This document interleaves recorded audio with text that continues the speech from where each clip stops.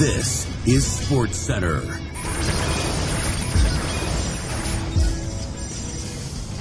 Hi everybody, and welcome to Sportscentre. My name is Oddman Rush, and tonight we're bringing you Stanley Cup final action here on Sportscentre.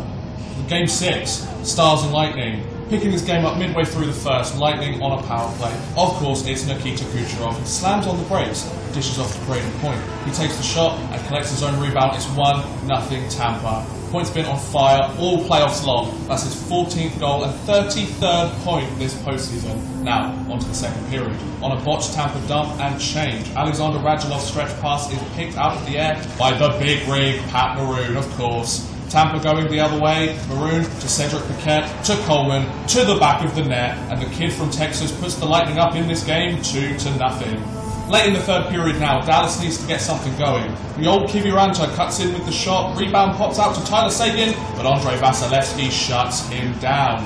He ends up shutting down the whole team as the Lightning hang on to win 2-0 and win the Stanley Cup. Pause for in-game audio. Pause for in-game audio.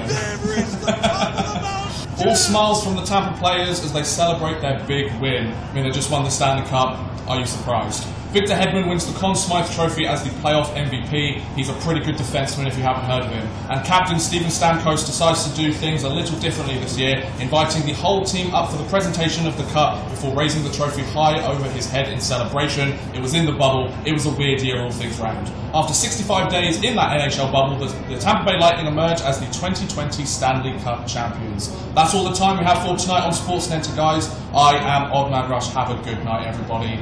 Bye!